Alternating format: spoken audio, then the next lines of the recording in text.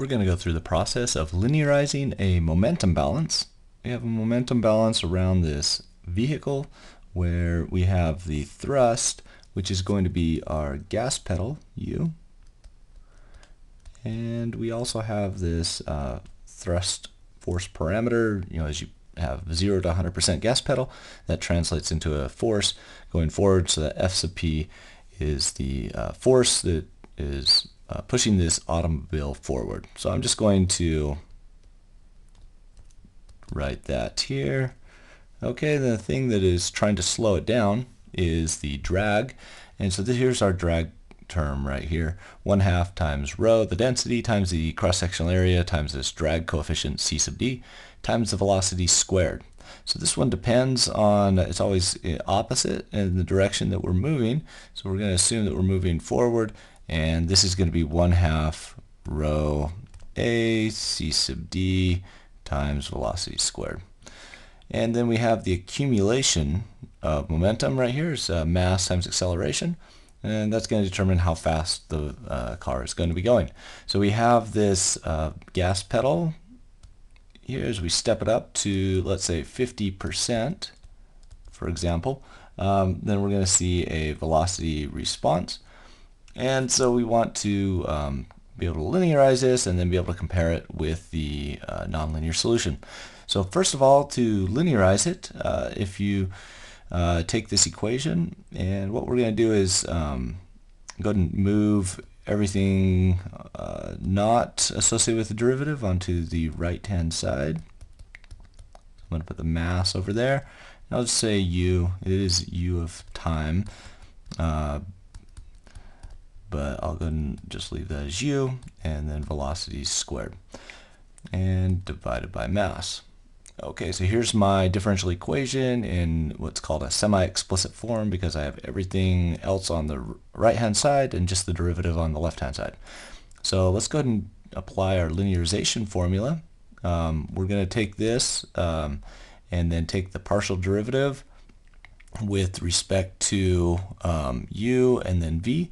And don't forget about the initial term here, u and v. Those are our initial values, point at which we're linearizing about. And then we'll take the partial with respect to u, plug in u equals u naught, and velocity equals velocity naught, and have u minus u naught. Okay, then also add the partial derivative with respect to v, and again plug in the linearization points. Okay, so there's our linearization formula. If we choose steady state conditions for our linearization points, then the velocity with respect to time is going to be equal to 0. And if I plug in u naught here and v naught here, then at steady state that equals 0, and so this equals 0. Okay, so we're going to just get rid of that first term. A lot of times we can, if we just choose steady state points for our linearization. Okay, and then let's calculate this first partial derivative right here. That's just going to be f sub p over m. We need to plug in u naught and v naught, but those aren't in that expression. Okay, and then we have u minus u naught. And then I'm going to do it here as well. And so this one is going to be, it is going to include velocity in there. And so that's going to cancel the 1/2, and then I'm going to have negative rho a c sub d over m times v, and I'll plug in my v naught, and then multiply this by this one. I'm going to multiply by v minus v naught. Okay, so here is my linearized expression. If I put it into deviation variable form, then it's going to be v prime, okay, dt, v prime dt, that's my deviation variable. Okay, v prime equals v minus v naught, and u prime equals u minus u naught. I just made that substitution. And f sub p over m, I'm actually just going to call this alpha times u prime plus, okay, so this is going to be alpha and all of this is going to be beta times v prime. So there is my linearized expression. So now what I need to do is just come up with these values. So I have what is, I got to calculate alpha and beta. So let's go ahead and calculate that. We have f of f sub p over m equals alpha, and then beta, I need to be able to calculate a v naught value. I was given in the problem statement. If you come to the course website, here's the problem statement with all of the information about this. Just come to assignments, and this one is going to be the linear simulation assignment. So here's our automobile, and if you need help on this, chances are that you need this help if you're watching this video. And so you just scroll down and you can see some of this derivation here, and the steady state velocity, we're going to calculate that. We're just going to plug in 0 for our differential term right here, and then solve for the steady state velocity.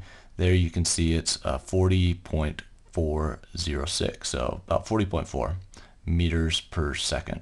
So let's just go ahead and use that for our steady state velocity, 40.4 meters per second. And our u naught, okay, that's going to be equal to v naught. And our u naught, that was given in the problem statement.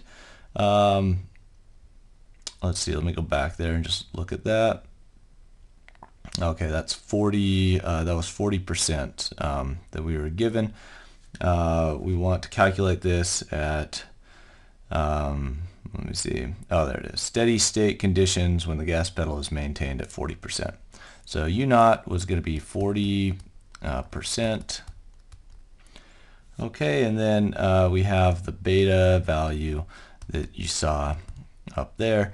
It's going to be negative rho a c sub d over m v naught. Okay, so we have our linearized expression now, and what we want to do next is go ahead and simulate this, the nonlinear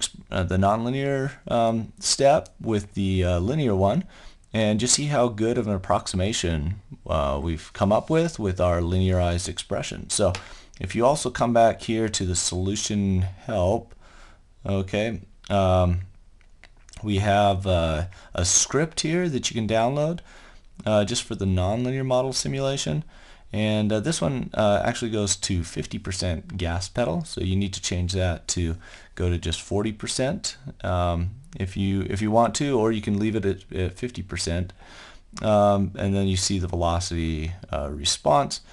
And so here is just a starting script. If you come down here to get code, it'll show it to you in text format, so you can copy it into your script. Okay, so let's go ahead and just open that up, and then let's try to implement this linear model as well and see. Okay, so I have this the nonlinear one right here, and I'm going to create a linear solution as well. Okay, I'm just going to have the same inputs as the nonlinear model. This nonlinear model is defined in terms of the velocity, the time. Okay, those are the two required arguments. And then we have the input u, which is our gas pedal, and then finally the load. Okay, so this is going to be our linearized expression. We're going to take I'm just going to plug in a lot of my linearization solutions in here. So my alpha is going to be equal to f sub p, okay, divided by, and then I have my mass. So my mass is going to be my mass of my vehicle plus the load in my car. Okay, so the passenger load. And then my beta value, that one is going to be just a little bit more complicated, minus rho times a times c sub d times velocity steady state, and then that's going to be divided by the total load. The total mass is going to be m plus the load. Okay, and then I'm going to have my dv dt, and that is going to be equal to alpha times, and then this is going to be u minus u steady state plus beta times, and this is going to be v minus v steady state. Okay, and then I'm going to return dv dt. So I need all of these parameters that I have up here, and let me just go ahead and copy those out so I can use them in either one. Okay, there's my mass of my vehicle, my f sub p, my cross-sectional area, my density, and my drag coefficient. I just need to add my steady state condition. So u steady state is going to be equal to 40, and that is a gas pedal percent. There we go. And then velocity steady state, we calculate that as 40.4, and that is meters per second. Okay, and if I have an error, I'll see that and then fix it. Okay, but this is my linear function right here. It's just going to return the dv/dt for this linearized expression. And then I'm going to come down here. I set up my time steps. If I wanted to change my step up to 40, let's say, just up to the steady state condition, I could do that there. There's my load, my passenger load. That'd be passengers plus cargo. And then my initial condition is here, and that's going to be for both of them. And then let's just go ahead and include for storing the results. I'll do VSL, vStorage for linear, and go ahead and do zeros for number of time steps. So we're just going to go 61 time steps, or 60 time steps, 61 points, for a final time of 60. Okay, and then I need to store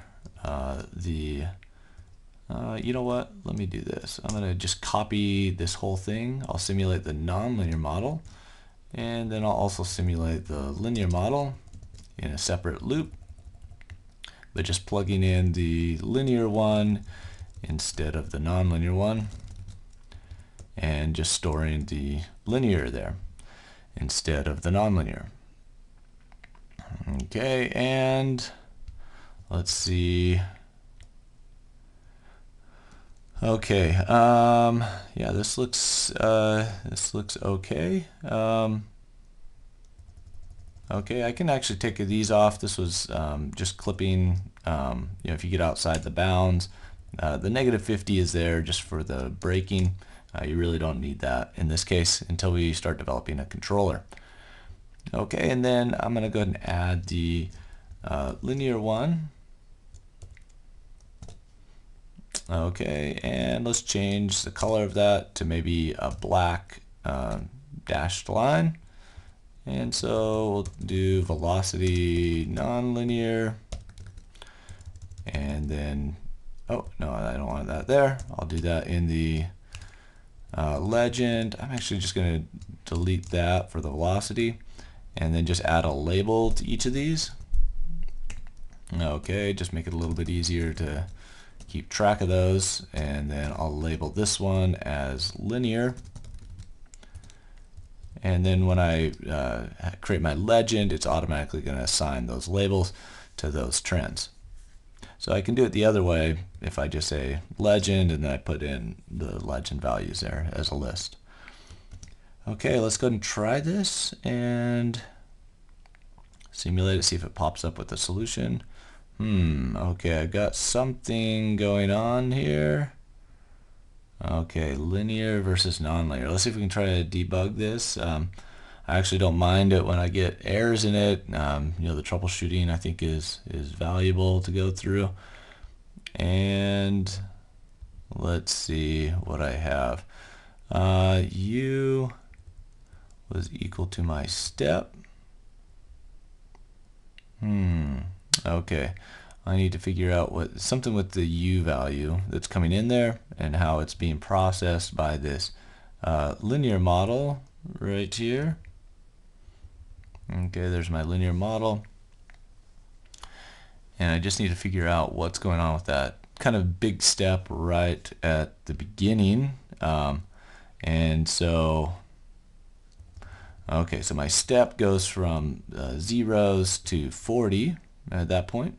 I have plugged in zeros right here. Let's just go down to my linear simulation and check this out.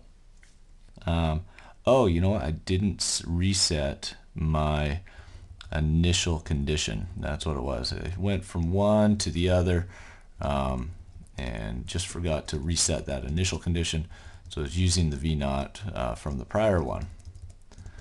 Okay, let me do that, reset the initial condition and simulate it again. Okay, so there I have it. You do see a little bit, it comes up a little bit here. That's just because it you didn't start at the steady state conditions are at 40, and so there's a little bit of a linearization here just initially. Okay, so you can see that it tracks up and then comes up to the to this steady state condition that they're going to agree very well right here.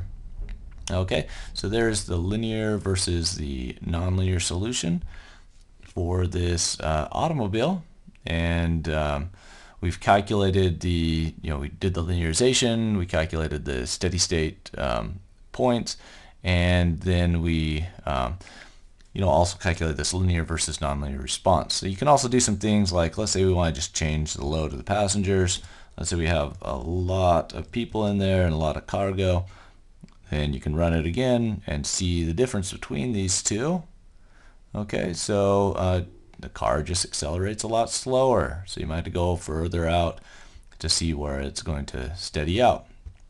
Okay, you can also, what we'll do later is our U value will be determined by a PID controller, and so you can actually, this PID controller will actually determine the value of U.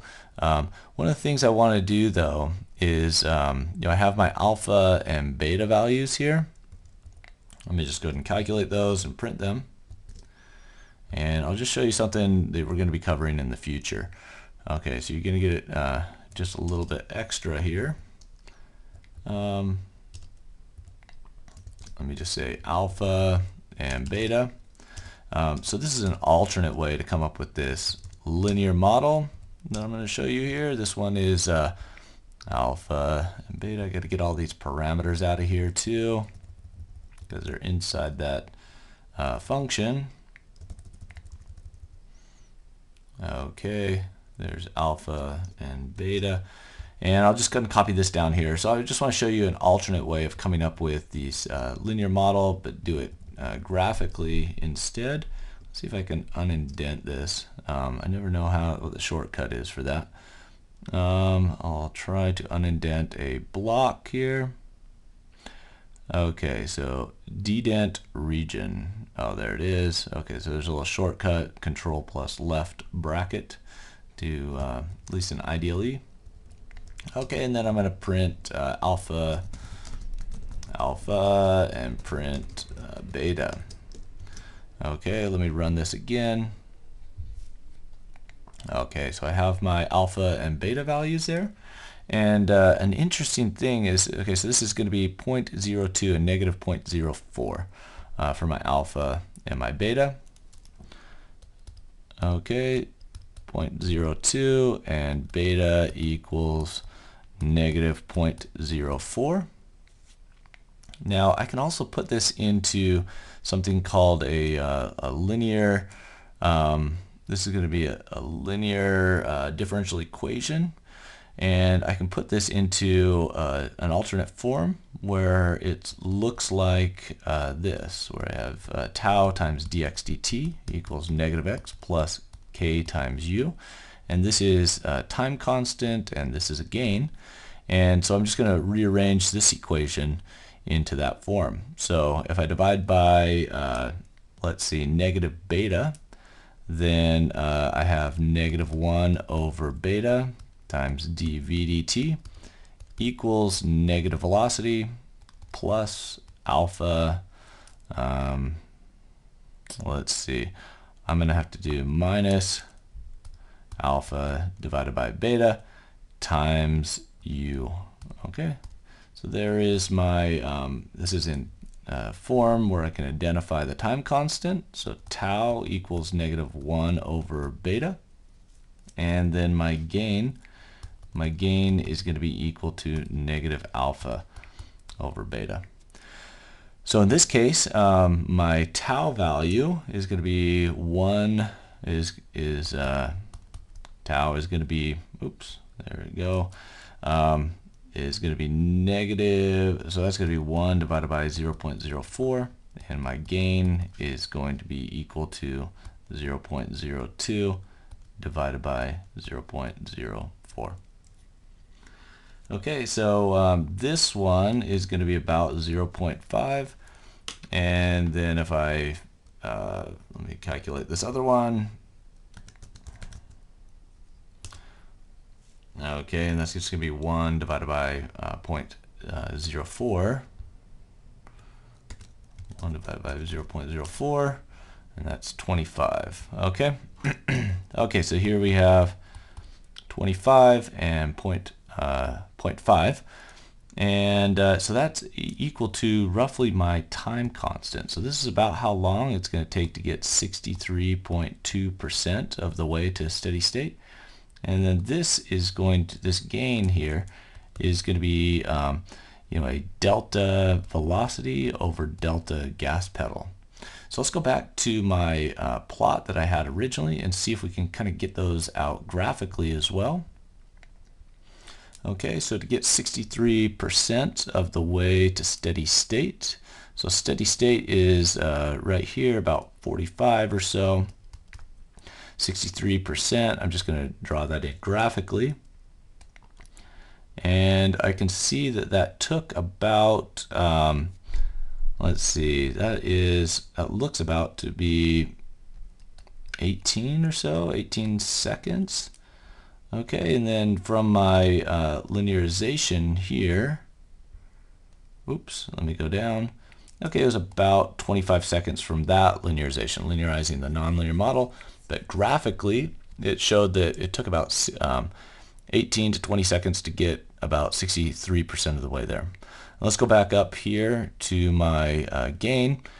So it says that if I push my gas pedal down 40%, or in this case 50%, I should have a change of about 25. So it says that my just doing the linearization here, I would do, let me just sketch that a little bit differently. There I go. So that would be my response about right here from linearizing it from first principles. And then if I just did it graphically, I would come up with something that's tau dv dt equals -v plus k times u. And in this case, I had a gain graphically of delta v over delta u of 50 divided by, oh no, I got to do 45 divided by 50. Okay, so I had about a change of 50 in the input with a 45 change in the response. And then this just graphically here was about 25 seconds. So I came up with a very similar solution from linearizing it from the momentum balance as I did just getting the linear model graphically, and we'll show some more about how to do that in the fitting. Okay, so FOPDT graphical fit, you can see a little bit more on how to do that. So there's multiple ways to obtain these models. The first way that I showed was linearizing a nonlinear differential equation. The other one is just to look at the data from a step test and be able to pick out the time constant and the gain.